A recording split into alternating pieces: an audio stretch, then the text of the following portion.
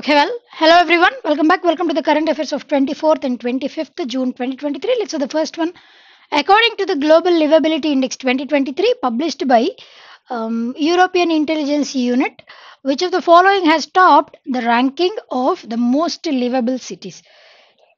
What is that? And Austria capital city అయినటువంటి Vienna number 1 పొజిషన్లో ఉంది. బేసిక్లీ ఈ లివబిలిటీ ఇండెక్స్ దీంట్లో 5 ఫ్యాక్టర్స్ ఉంటాయండి. ఆ 5 ఫ్యాక్టర్స్ని కన్సిడరేషన్లోకి తీసుకొని ఈ ర్యాంకింగ్స్ని అందజేస్తుంది ఈఐయు. ఈ ఈఐయు అన్నది గ్లోబల్ లెవెల్లో ఇంకా వేరే సంస్థలకి కూడా అంటే వేరే రిపోర్ట్స్ కూడా పబ్లిష్ చేస్తూ ఉంటుంది. దాంట్లో ఈఐయు ఇచ్చేటువంటి రిపోర్ట్స్లో వన్ ఆఫ్ ద రిపోర్ట్స్ వచ్చేసి లివబిలిటీ ఇండెక్స్. బేసిక్లీ దీంట్లో ఉన్నటువంటి 5 ఫ్యాక్టర్స్ ఏంటి అని అంటే హెల్త్, ఎడ్యుకేషన్, అదేవిధంగా సోషల్ మొబిలిటీ, ఆ పర్టికులర్ ప్రాంతంలో ఉన్నటువంటి సోషల్ ఫ్యాక్టర్స్, ఎకానమీ, ఇలా 5 ఫ్యాక్టర్స్ని పరిగణలోకి తీసుకొని ఏ సిటీలో ఉండడానికి ఎక్కువ మంది ఆసక్తి చూపుతున్నారు దాన్ని బేస్ చేసుకుని, అంటే అక్కడ ఎంప్లాయ్మెంట్ ఆపర్చునిటీస్ కూడా అదే విధంగా ఉండాలి. ఎంప్లాయ్మెంట్ ఆపర్చునిటీస్ ఒకటి మాత్రమే కాదు, ఎంటర్టైన్మెంట్ ఫెసిలిటీస్ ఇలాంటివి కూడా ఎక్కువగా ఉంటే ఎక్కువ మంది ప్రజలు ఆ పర్టికులర్ ప్రాంతంలో నివసించడానికి మొగ్గు చూపుతారు. వీటన్నిటిని బేస్గా తీసుకొని ఈ 5 ఫ్యాక్టర్స్ని కన్సిడర్ చేసి ఈ ర్యాంకింగ్స్ని అందజేస్తారు. దాంట్లో నెంబర్ 1 పొజిషన్లో ఏది ఉందండి అని అంటే ఆస్ట్రియా క్యాపిటల్ సిటీ అయినటువంటి వియన్నా నెంబర్ 1 పొజిషన్లో ఉంది. సెకండ్ పొజిషన్లో ఏది ఉందండి అని అంటే డెన్మార్క్ క్యాపిటల్ సిటీ అయినటువంటి కోపెన్హెగన్ రెండో స్థానంలో ఉంది. మూడో స్థానంలో ఏది ఉందండి అని అంటే Australia one of the cities అయినటువంటి మెల్బోర్న్, అది మూడో స్థానంలో ఉంది. నాలుగో స్థానంలో అగైన్ ఆస్ట్రేలియా నుంచి సిడ్నీ 4వ స్థానంలో ఉంది. అండ్ కెనడా నుంచి 5వ స్థానంలో Vancouver, that is in the 5th position. టోటల్గా 173 సిటీస్ని పరిగణలోకి తీసుకొని ర్యాంకింగ్స్ని అందజేశారు. అయితే లీస్ట్ పొజిషన్లో ఏది ఉందండి, లోయెస్ట్ అంటే అక్కడ ఎక్కువ మంది అసలు ప్రజలు ఉండడానికి ఆసక్తి చూపనటువంటి ప్రదేశం ఏది అని అంటే దట్ ఈస్ లోయెస్ట్ ప్లేస్లో ఉన్నది డమాస్కస్. సిరియా క్యాపిటల్ అయినటువంటి Damascus, that is the lowest liveability cities in entire world. That is the thing. ఈ విధంగా ఏయు ఇచ్చినటువంటి రిపోర్ట్స్ ప్రకారం ఆస్ట్రియా నెంబర్ 1 పొజిషన్లో ఉంది అండ్ లీస్ట్ పొజిషన్లో డమాస్కస్ ఉంది. And Vienna is the capital city of which country అంటే that is Austria, currency is euro. దీనినే మనం సిటీ ఆఫ్ మ్యూజిక్ అని చెప్పేసి కూడా దీనికి పేరు. Right, next one. Who has conferred the National Florence Nightingale Awards for the years 2022 and 2023 to the nursing professionals at the Rashtrapati Bhavan. ఎవరు అందజేశారండి? మన ప్రెసిడెంట్ ఆఫ్ ఇండియా అయినటువంటి ద్రౌపది ముర్ము గారు ఈ అవార్డ్స్ని అందజేశారు. బేసిక్లీ ఇంటర్నేషనల్ లెవెల్లో ఇంటర్నేషనల్ నర్సెస్ డే వచ్చేసి ఎప్పుడు సెలబ్రేట్ చేస్తారండి? That is celebrated on May 12th. Global లెవెల్లో అయితే ఫ్లోరెన్స్ నైటింగేల్ అన్నటువంటి మహిళ, బేసిక్లీ షీఈ్ అ నర్స్. అయితే అప్పట్లో జరిగినటువంటి వార్ టైం పీరియడ్లో ఈ సిరియన్ వార్, క్రిమియన్ వార్, ఆ టైం పీరియడ్ అప్పుడు ఇంజ్యూర్ అయినటువంటి సోల్జర్స్ ఎవరైతే ఉన్నారో ఆ ఇంజ్యూర్ అయినటువంటి సోల్జర్స్కి సర్వీసెస్ అందించడంలో నర్స్గా ఆవిడ పాత్ర చాలా వైటల్ రోల్ని ప్లే చేసింది. ఆవిడ సర్వీసెస్ అందించడం మాత్రమే కాకుండా ఇంకా చుట్టుపక్కల ఉన్నటువంటి వాళ్ళని కూడా నర్సెస్గా టర్న్ చేయడానికి, అంటే మేల్ పర్సన్స్ అయినా ఫీమేల్ పర్సన్స్ అయినా who ever it might be, వాళ్ళని కూడా ఈ సర్వీస్లోకి రెండర్ చేయడం కోసమని చెప్పేసి ఆవిడ పడినటువంటి తాపత్రయం, ఆవిడ యొక్క కాంట్రిబ్యూషన్స్ ప్రతిఫలంగా ఆవిడ బర్త్ యానివర్సరీ సందర్భంగానే దీన్ని ఈ ఫ్లోరెన్స్ నైటింగేల్ గారి బర్త్ యానివర్సరీ సందర్భంగా ఇంటర్నేషనల్ నర్సెస్ డేని సెలబ్రేట్ చేస్తూ ఉంటారు ప్రతి సంవత్సరం. నేషనల్ లెవెల్లో కూడా అదే విధంగా ఆల్ ఓవర్ ఇండియా లెవెల్లో ఎవరైతే నర్సెస్, మిడ్వైఫరీ అవ్వచ్చు, ఏఎన్ఎంస్ అవ్వచ్చు, జిఎన్ఎంస్ అవ్వచ్చు, అదేవిధంగా స్టాఫ్ నర్స్ ఎవరైనా సరే, పిహెచ్సి లెవెల్లో, సిహెచ్సి లెవెల్లో, ఏ లెవెల్లో అయినా సరే నర్సెస్ వాళ్ళు చేసినటువంటి కాంట్రిబ్యూషన్స్కి ప్రతిఫలంగా ఈ అవార్డ్స్ని అందజేస్తూ ఉంటారు. 2022-2023కి గాను స్మిత అదేవిధంగా అమృత, వీళ్ళిద్దరు వచ్చేసి దేవరాణి సిస్టర్స్. స్మిత దేవరాణి అండ్ అమృత దేవరాని, ఈ ఇద్దరు దేవరాని సిస్టర్స్కి 2022 సంవత్సరం నాటికి గాను స్మిత దేవరాని గారికి అవార్డు వచ్చింది. అండ్ అమృత దేవరాని గారికి 2023 ఈ సంవత్సరానికి గాను అవార్డు అందజేశారు. అయితే బేసిక్‌లీ వీళ్ళలో ఒకళ్ళు జనరల్, ఇంకొకళ్ళు బ్రిగేడియర్. వాళ్ళు అందించినటువంటి సర్వీసెస్‌కి ప్రతిఫలంగానే ఈ అవార్డ్‌ని, అంటే సెల్ఫ్‌లెస్ సర్వీస్ రెండెడ్ బై, అంటే ఒక హాస్పిటల్‌లో డాక్టర్ తర్వాత అంత సెల్ఫ్‌లెస్ సర్వీస్ అందించేది పేషెంట్స్‌కి నర్సెస్, అండ్ మేల్ పర్సన్స్ అయితే కాంపౌండర్స్. ఇట్లా వాళ్ళు అందించేటువంటి సర్వీసెస్‌ని ప్రతిఫలంగానే ఈ అవార్డ్స్‌ని అందజేస్తా ఉంటారు. క్లియర్ కదండీ! Right. Next one. See, recently Titanic tourist submersible lost in North Atlantic with how many passengers? Total any number of passengers అండి? That is 5 number of passengers. Basically ఇది వచ్చేసి ఓషన్ గేట్ కంపెనీ వాళ్ళు దీనిని ఈ జర్నీని conduct చేస్తూ ఉంటారు. Basically ఈ టైటాన్ అన్నటువంటిది, దట్ ఆ రెక్ యొక్క నేమ్ టైటాన్ రెక్ అన్నటువంటిది బేసిక్లీ కొన్ని సంవత్సరాల నుంచి ఎవరైనా సరే దాంట్లో ట్రావెల్ చేయొచ్చు. అదొచ్చేసి ఏంటి అని అంటే under the see, deep down the see, సబ్మర్సివ్ అని చెప్పేసి అని అంటాం. సబ్మెరైన్కి సబ్మర్సివ్కి చాలా డిఫరెన్స్ ఉందండి. సబ్మెరైన్కి అండ్ సబ్మర్సివ్ అన్నటువంటి దానికి, ఈ రెండింటికి మేజర్ డిఫరెన్స్ వచ్చేసి ఏంటి అని అంటే, సబ్మర్సివ్ అన్నటువంటిది అటానమస్ కాదు. అటానమస్ అంటే ఏంటి అని అంటే, సెల్ఫ్గా ఇప్పుడు మనం తీరం నుంచి సబ్మెరైన్ అనుకోండి, తీరం నుంచి అండర్ ద వాటర్ సర్ఫేస్ ఎంత దూరం అయితే ట్రావెల్ చేయాలో సబ్మెరైన్ అయినట్లయితే అటానమస్, దానంతట అదే వెళ్తుంది, మరలా తీరానికి వచ్చి రీచ్ అవుతుంది. దానికి ఒకళ్ళు గైడ్, ఒకళ్ళుండి ఒక డైవర్ ఉండి దాన్ని గైడ్ చేయాల్సినటువంటి అవసరం ఉండదు సబ్మెరైన్ విషయంలో అయితే. అలా కాకుండా సబ్మర్సివ్ అన్నట్లయితే దానికి ఖచ్చితంగా ఒక గైడ్ ఉండాలి. రాదర్ దాన్ సబ్మెరైన్ లాగా కాకుండా అది అటానమస్ కాదండి, ఖచ్చితంగా ఒక డైవర్ ఉండాల్సిందే. ఇక్కడ వచ్చేసి 12,000 ఫీట్ 12,000 ఫీట్ అంటే ఈ ఓషన్ చాలా deep down the ocean, 12,000 feet వాళ్ళు వెళ్ళిపోయినప్పుడు అప్పుడు సిగ్నల్ లాస్ట్ అయిపోయింది. దాంట్లో ఈ డిఫెన్స్ మెజర్స్ కానీ, వాళ్ళని వాళ్ళు సేఫ్ గార్డ్ చేసుకోవడానికి మెజర్స్ కానీ అంత తగు మోతాదులో లేవు. ఈ 5 మెంబర్స్‌లో ఈ ఓషన్ గేట్ యొక్క సీఈఓ కూడా దీంట్లో ఉన్నారండి. బేసిక్‌లీ యూకే నుంచి బ్రిటిష్ మిలియనేర్. సీఈఓ ఉన్నారు, ఒకళ్ళు డైవర్ ఉన్నారు, అండ్ ఇంకొక ఇద్దరొచ్చేసి father and sun. Pakistan billionaire అండి. పాకిస్తాన్ బిలియనేర్. ఫాదర్స్ డే సందర్భంగా వాళ్ళ డాడ్‌తో పాటు ఉండాలి అని చెప్పేసి ఆ అబ్బాయి కూడా జస్ట్ ఆఫ్ 19 ఇయర్ ఓల్డ్. వాళ్ళ ఫాదర్‌తో పాటు ఈ టైటాన్ రెక్ దీంట్లో ట్రావెల్ చేయడానికి ఆయన ఒప్పుకున్నారు. అయితే వీళ్ళు చనిపోయారు. ఈ 5గురు కూడా చనిపోయారు, and there parts are also not there. ఎందుకు అనంటే దీనికి కారణం ఇంప్లోజన్. నార్మల్‌గా మనం ఎక్స్‌ప్లోజన్ గురించి వినుంటారు. ఎక్స్‌ప్లోజన్ అంటే ఏంటండి? ఎక్స్‌ప్లోజన్ అంటే ఆ ప్రెషర్‌కి తట్టుకోలేక ఇట్లా విస్ఫోటనం జరగడం. అంటే బయటకి విస్ఫోటనం జరుగుతుంది. ఇంప్లోడ్ అయ్యింది అనంటే, ఇప్పుడు మనం ఫర్ ఎగ్జాంపుల్ గుడ్డుని తీసుకున్నామనంటే దాన్ని ఇట్లా గుడ్డుని మనం పగలగొట్టకుండా చితికినప్పుడు, కోడిగుడ్డు చితికినప్పుడు ఏ విధంగా అయితే పీసెస్ క్రంబుల్ అవుతుందో, అదే విధంగా ఇంప్లోడ్ జరిగినప్పుడు కూడా సేమ్ జరుగుతుందండి. అయితే ఇక్కడ ఎంత ప్రెషర్ ఉంది ఆ 12,000 ఫీట్ అండర్‌లో అనంటే 100 ఎలిఫెంట్స్ ఉంటే కింద ఎంత ప్రెషర్ అయితే ఉంటుందో అంత ప్రెషర్ క్రియేట్ అయిందంట. నార్మల్‌గా కూడా ఓషన్ బెడ్, సీ బెడ్ కింద చాలా ప్రెషర్ ఉంటుంది. అంటే కొంచెం ఒత్తిడి ఉన్నప్పటికీ కూడా అది ఎక్కువ రెట్లు ప్రెషర్‌ని లిబరేట్ చేస్తా ఉంటుంది. అయితే అంత డీప్ డౌన్ ద ఓషన్ ఒక 100 ఎలిఫెంట్స్ ఒకటేసారి ఉన్నట్లయితే ఎంత ప్రెషర్ అయితే క్రియేట్ అవుతుందో అంత ప్రెషర్ ఉంది. అంత ప్రెషర్‌లో అది ఇంప్లోడ్ జరిగింది అనంటే ఎక్స్‌ప్లోజన్ కాదు. ఇంప్లోడ్ అంటే లోపలికి ఇట్లా కుదించుకుపోయిందనమాట. ఆ టైటాన్ రెక్ అన్నటువంటిది. అంటే ఈవెన్ ఒక సెకండ్ కూడా పట్టలేదు ఇంప్లోడ్ జరగడానికి. ఫ్రాక్షన్ ఆఫ్ సెకండ్స్‌లోనే, ఒక సెకండ్ కంటే ఇంకా తక్కువ టైంలోనే ఇంప్లోడ్ జరిగి మృతి చెందారు. అండ్ వాళ్ళ పార్ట్స్, డెడ్ రిమైన్స్ అన్నీ కూడా దొరకడం అనేటువంటిది చాలా కష్టం. ఎందుకు అనంటే ఆ సీ బెడ్‌లో ఉన్నటువంటి ఫిషెస్ కూడా చాలా డిఫరెంట్‌గా ఉంటాయి. అండ్ ఆ ఫిషెస్ తినేసి ఉండొచ్చు ఉన్నటువంటి రిమైన్ పార్ట్స్ కానీ, లేదు అనంటే ఆ ప్రెషర్ వల్ల వాళ్ళు క్రంబుల్ కూడా అయిపోయి ఉండొచ్చు. ఆ విధంగా రీసెంట్‌గా ఈ 5గురు మృతి చెందారు. నార్మల్‌గా అయితే ఆ సీ బెడ్‌కి వెళ్ళి బయటకి రావడానికి జస్ట్ 11 అవర్స్ టైం పడుతుందండి అంతే. ఇదివరకు అట్లా వెళ్ళి మళ్ళీ ఓషన్ సర్ఫేస్‌కి వచ్చినటువంటి వాళ్ళు చాలా వ్యక్తులు ఉన్నారు. కాకపోతే this is very unfortunate that this has happened in recent times. అట్లా ఒక పర్సన్ వెళ్లి రావడానికి 2 crores the charge 2 crore rupees అండి.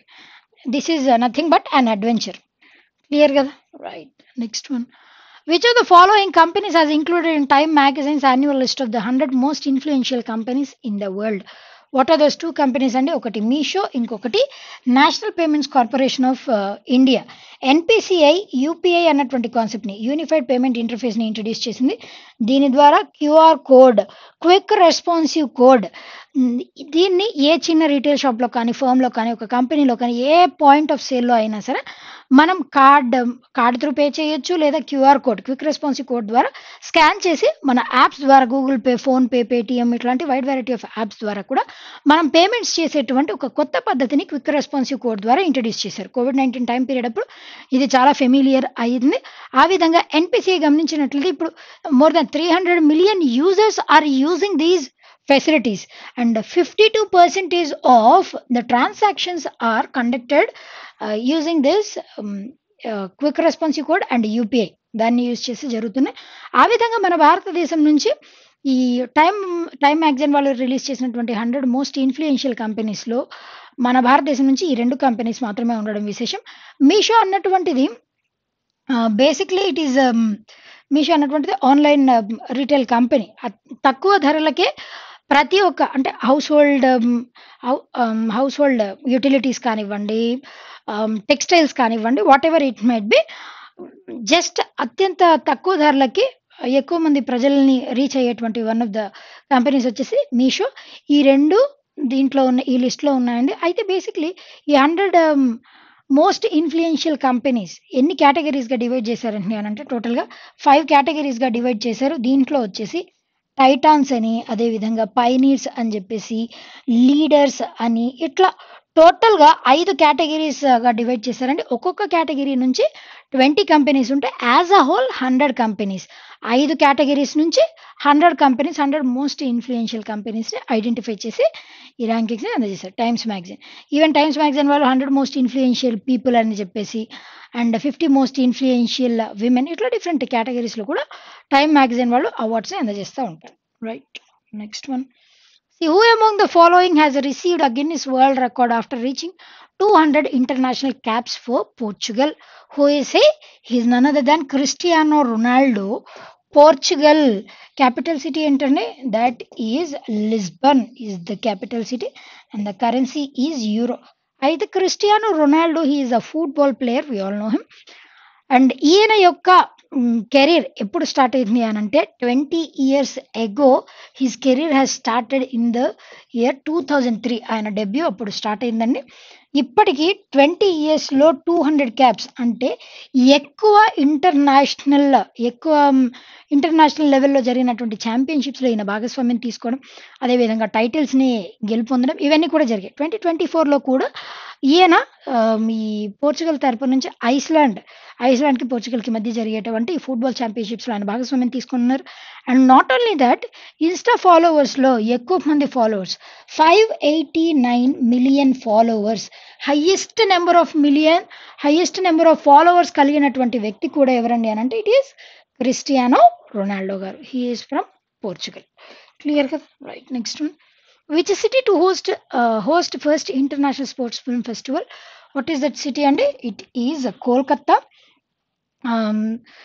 Kolkata is the capital city of which state? And that is West Bengal. Chief Minister వచ్చేసి మమతా బెనర్జీ గారు ఉన్నారు. Governor వచ్చేసి CV Anand Bose గారు దీనికి గవర్నర్గా ఉన్నారు. అయితే బేసిక్లీ స్పోర్ట్స్లో ఇది వరకు మన భారతదేశంలో కానివ్వండి, వివిధ దేశాలు ఆ పర్టికులర్ ప్రాంతం నుంచి డిఫరెంట్ స్పోర్ట్స్, క్రికెట్ అవ్వచ్చు, టెన్నిస్ అవ్వచ్చు, బ్యాడ్మింటన్ అవ్వచ్చు, ఫుట్బాల్ అవ్వచ్చు, గోల్ఫ్ అవ్వచ్చు, what ever the sport it might be, దాంట్లో వాళ్ళు సాధించినటువంటి అథ్లీట్స్ అవ్వచ్చు, వాళ్ళు సాధించినటువంటి విజయాలు వాళ్ళ యొక్క లైఫ్ని ఇన్స్పైర్ చేసేట్టుగా వాళ్ళ యొక్క బయోపిక్స్ని కొన్ని దేశాలు చిత్రాలుగా చిత్రీకరిస్తూ ఉంటాయి. రీసెంట్గా మన భారతదేశం చిత్రీకరించినటువంటి మూవీ దట్ ఈస్ 83. ఈ మూవీ అండి అంటే మన భారతదేశం క్రికెట్లో వరల్డ్ కప్ గెలిచినటువంటి గెలిచినటువంటి ఇయర్. ఆ ఇయర్ 83 దాన్ని రిప్రజెంట్ చేస్తూ 83 అనేటువంటి మూవీ క్రికెట్ రంగంలో వాళ్ళు సాధించినటువంటి ఆ పర్టికులర్ యాక్టివిటీ దాని గురించి దానికి డెడికేట్ చేస్తూ ఈ మూవీని చిత్రీకరించారు. And not only that Bagh Milkha Singh ఆయన బయోపిక్ తీశారు. ఇట్లా వైడ్ వెరైటీ ఆఫ్ మూవీస్. అయితే దీంట్లో 4 మూవీస్ వచ్చేసి జర్మనీ దేశం వాళ్ళు చిత్రీకరించినటువంటి 4 మూవీస్, యుఎస్ వాళ్ళు చిత్రీకరించినటువంటి one of the movie, and UK నుంచి ఇంకో మూవీ, మన భారతదేశం నుంచి 7 మూవీస్. టోటల్‌గా ఇన్ని నంబర్ ఆఫ్ మూవీస్‌ని జూన్ 22 నుంచి జూన్ 25 వరకు వీటిని టెలికాస్ట్ చేశారు. హోస్ట్ ఎక్కడండి? కోల్కతాలో వీటిని టెలికాస్ట్ చేశారు. సో దట్ ప్రజల్లో అంటే స్పోర్ట్స్ పట్ల వాళ్ళకున్నటువంటి అవేర్‌నెస్‌ని ఇంకా పెంపొందించడానికి, ఇంకా ఎక్కువ మంది ప్రజల్ని ఇన్‌స్పైర్ చేయడానికి ఈ మొట్టమొదటిసారి కొత్త initiative international sports film festival కోల్కతాలో కండక్ట్ చేశారు. Right. Next one. Which of the following has launched new non-linked period plan, that is Dhan Vriddhi? What is that అండి? It is life insurance corporation వాళ్ళు దీన్ని introduce చేశారు. దీని యొక్క maturity వచ్చేసి ఎన్ని ఇయర్స్ అండి అని అంటే 12 ఇయర్స్ లేదా 14 ఇయర్స్ లేదా 18 years. This is the maturity period. Minimum age ఈ స్కీమ్ని అవైల్ చేసుకోవాలి అని అంటే మినిమం ఏజ్ వచ్చేసి 90 డేస్ నుంచి 8 years. That is minimum age. And maximum age వచ్చేసి ఎంతండి అని అంటే 32 ఇయర్స్ నుంచి 60 years. This is minimum and maximum age, and this is maturity tenure. దీంట్లో కూడా 2 వెరైటీస్ ఉన్నాయండి.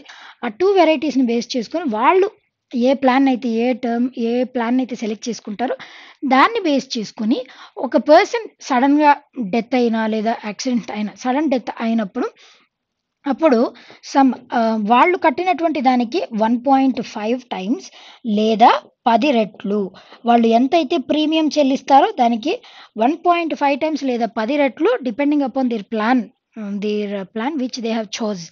వాళ్ళు సెలెక్ట్ చేసుకున్నటువంటి ప్లాన్ ఆధారితంగా 1.5 టైమ్స్ లేదా 10 టైమ్స్ వాళ్ళు కట్టినటువంటి ప్రీమియంకి అదనంగా యాడ్ చేసి చెల్లిస్తుంది LIC. This is the new initiative of life insurance corporation. ఏ ఇయర్లో ఎస్టాబ్లిష్ చేశారండి? 1956. ఎండి అండ్ సిఇఓ ఎవరున్నారు? సిద్ధార్థ మోహంతి. అండ్ గవర్నమెంట్ యొక్క షేర్స్ వచ్చేసి 96.5% ఉన్నాయి. Right. Next one. Who has been appointed as the chairperson of bricks CCI women vertical? ఎవరిని appoint చేశారండి? Ruby Sinha గారిని appoint చేశారు. రూబీ సిన్హా, షబానా నజీబ్ ఈవిడ్ని రీప్లేస్ చేస్తూ ఈవిడ్ని అపాయింట్ చేశారు. అయితే bricks Brazil, Russia, India, China, south Africa టోటల్గా ఈ 5 నేషన్స్ కామర్స్ అండ్ ఇండస్ట్రీ ఈ రంగంలో, అది కూడా ఎస్పెషల్లీ మహిళలని ప్రమోట్ చేయడానికి, మహిళల్ని ఎంకరేజ్ చేసేటువంటి దిశగా ఈ సిసిఐ అయినటువంటి దాన్ని ఇంట్రడ్యూస్ చేసి దానికి చైర్పర్సన్గా మహిళల్నే అపాయింట్ చేసేవాళ్ళు. అయితే ఈ సిసిఐ అనేటువంటి కాన్సెప్ట్ ఏ ఇయర్లో ఇంట్రడ్యూస్ చేశారండి, ఎస్టాబ్లిష్ చేశారా అంటే 2012వ సంవత్సరంలో దీన్ని ఎస్టాబ్లిష్ చేశారు. బ్రిక్స్ ఈ 5 దేశాల యొక్క కొలాబరేషనే ఒక సంస్థలాగా ఏర్పాటైంది. That is bricks nations. వాటి తరపు నుంచి కామర్స్, ఆ 5 దేశాల పరస్పరంగా కామర్స్ అండ్ ఇండస్ట్రీని ప్రమోట్ చేయడానికి సిసిఐని ఇంట్రడ్యూస్ చేశారు 2012వ సంవత్సరంలో.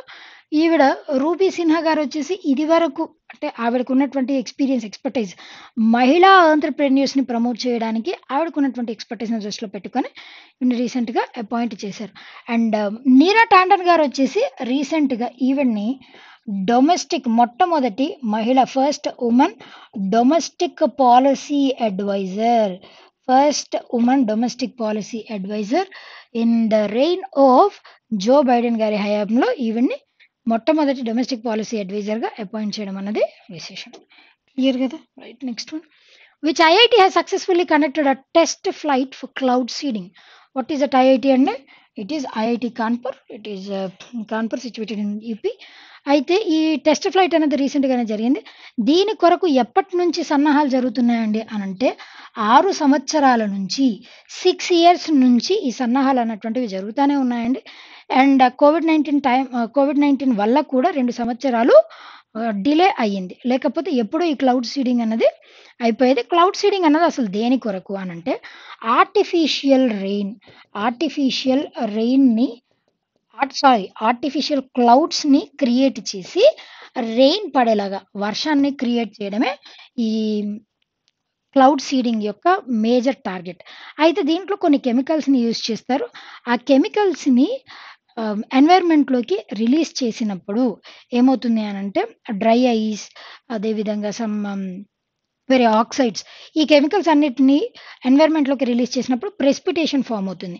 ఆ ప్రెసిపిటేషన్ ఫార్మ్ అయ్యి మేఘాలు ఏర్పడతాయి.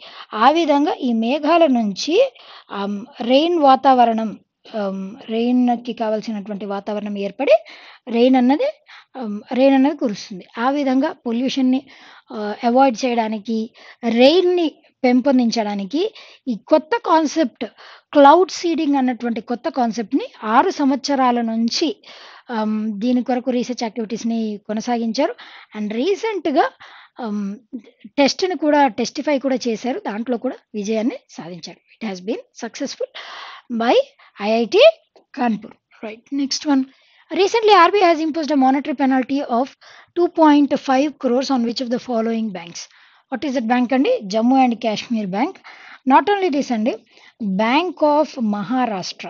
ఈ మహారాష్ట్ర బ్యాంక్ పట్ల 1.45 crores ఇంత పెనాల్టీని, అదేవిధంగా యాక్సిస్ బ్యాంక్ టోటల్గా ఈ 3 ప్రైవేట్ బ్యాంక్స్ మీద ఆర్బీఐ పెనాల్టీని లెవీ చేసింది. యాక్సిస్ బ్యాంక్ మీద అయితే 30 lakh rupees, bank of Maharashtra మీద అయితే 1.45 crore రూపీస్ పెనాల్టీని విధించింది. Along with that Jammu and Kashmir bank మీద పెనాల్టీ 2.5 crore పెనాల్టీని విధించింది. ఎందుకు అనంటే నాన్ కంప్లైన్స్. ఎప్పుడైనా సరే ఆర్బీఐ ఇనీషియల్లీ ఓరల్గా వాళ్ళకి నోటీసులు పంపిస్తూ ఉంటుంది బ్యాంక్స్కి. అది పబ్లిక్ సెక్టర్ బ్యాంక్ అయినా, ప్రైవేట్ బ్యాంక్ అయినా, కోఆపరేటివ్ అయినా, what ever it might be, దాని జ్యూరిడిక్షన్లోకి, దాని సూపర్విజన్లోకి, ఆర్బీఐ సూపర్విజన్లోకి వచ్చిన బ్యాంక్స్ ఏవైనా కూడా ఇన్ టైంలో ఒకవేళ ఆర్బీఐకి కంప్లైంట్ చేయాల్సినప్పుడు చేయకపోయినా, లేదు ఆర్బీఐ గైడ్ లైన్స్కి అనుసారంగా పని చేయకపోయినా ఆర్బీఐ వాళ్ళకి నోటీస్ పంపిస్తుంది, పెనాల్టీని విధిస్తుంది. ఒకవేళ ఆర్బీఐ పంపించినటువంటి నోటీస్ సరైనది కాదు అనంటే వాళ్ళు ఆర్గ్యూ చేసి వాళ్ళ వైపు ఏ మిస్టేక్ లేదు, ఏ తప్పిదం జరగలేదు అని చెప్పేసి వాళ్ళు వాదించవచ్చు. There by they can clear it of. అలా కాని పక్షాన వాళ్ళు ఖచ్చితంగా ఆర్బీఐ ఎంతైతే పెనాల్టీని విధిస్తుందో అది పే చేయాల్సి ఉంటుంది. రీసెంట్గా అయితే ఈ 3 ప్రైవేట్ బ్యాంక్స్ పట్ల ఆర్బీఐ పెనాల్టీని విధించింది. ఎందుకు అనంటే ఒక బ్యాంక్ వచ్చేసి నాన్ కంప్లైన్స్, ఇంకో బ్యాంక్స్ లోన్స్ ఇచ్చి మరలా రీపే చేయకపోవడం, వాళ్ళ దగ్గర నుంచి కస్టమర్స్ నుంచి వసూలు చేయలేకపోవడం, వాళ్ళ దగ్గర ఉన్నటువంటి రిజర్వ్ సరిగా మెయింటైన్ చేయకపోవడం, ఇలాంటి రీజన్స్ వలన రీసెంట్గా ఆర్బీఐ ఈ 3 బ్యాంక్స్ మీద పెనాల్టీని విధించింది. క్లియర్ కదండి? Right. Next one. Recently, China has tied up with which country to set up Chashma 5 nuclear power plant? What is that country? And it is Pakistan.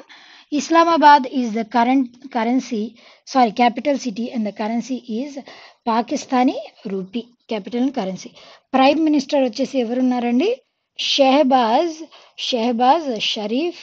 He was the prime minister of Pakistan. అయితే చైనాకి పాకిస్తాన్ ఈ మధ్య ఉన్నటువంటి initiatives ఇప్పటివరకు మనం observe చేసినట్లయితే China has helped to Pakistan a lot అని చెప్పొచ్చు. అయితే ఇది వచ్చేసి సమ్ $4.89 million ఇంత వర్త్ చేసేటువంటి $4.89 million వర్త్ చేసేటువంటి ఈ డీల్ని, ఈ ప్రాజెక్ట్ని సైన్ చేసింది. దీనికంటే ముందు పాకిస్తాన్లో 6 న్యూక్లియర్ పవర్ ప్లాంట్స్ ఉన్నాయండి. ఆ 6 న్యూక్లియర్ పవర్ ప్లాంట్స్ జనరేట్ చేసేటువంటి న్యూక్లియర్ ఎనర్జీ ఎంత అనంటే 1400 మెగావాట్స్.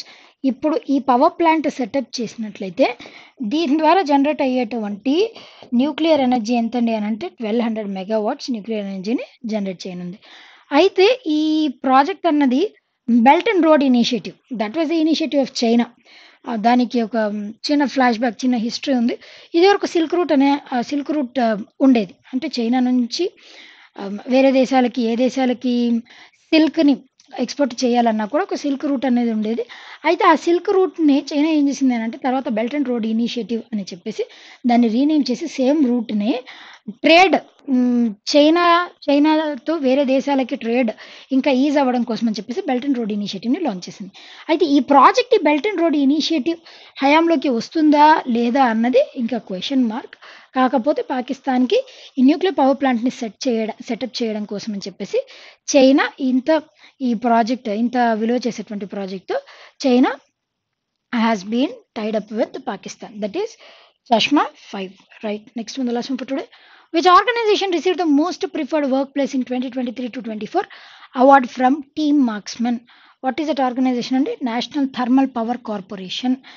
Basically, ఈ ఎన్టీపీసీ ఏదైతే ఉందో దాని CEO Gurdeep Singh 1975 New Delhi head office. అయితే this is not for the first time అండి. ఈ వర్క్ స్పేస్ దాంట్లో బెస్ట్ రావడం అనేది ఎన్టీపీసీకి ఇది వరకు కూడా అవార్డ్స్ చాలాసార్లు లభించాయి. అయితే ఆ బెస్ట్ వర్క్ ప్లేస్ ఎక్కువ మంది ఎన్టీపీసీలో వర్క్ చేయడానికి మొగ్గు చూపుతున్నారు. ఎందుకు?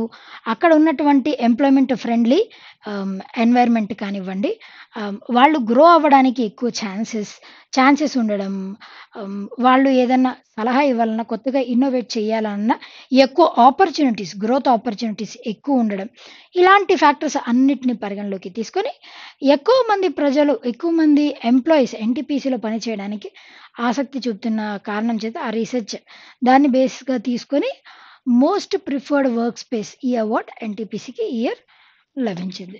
Right. Quick revision. Which state police launched a new scheme for women traveling alone at night? That is Tamil Nadu. North India's first skin bank has been inaugurated in which cities? Safdarjung Hospital, New Delhi.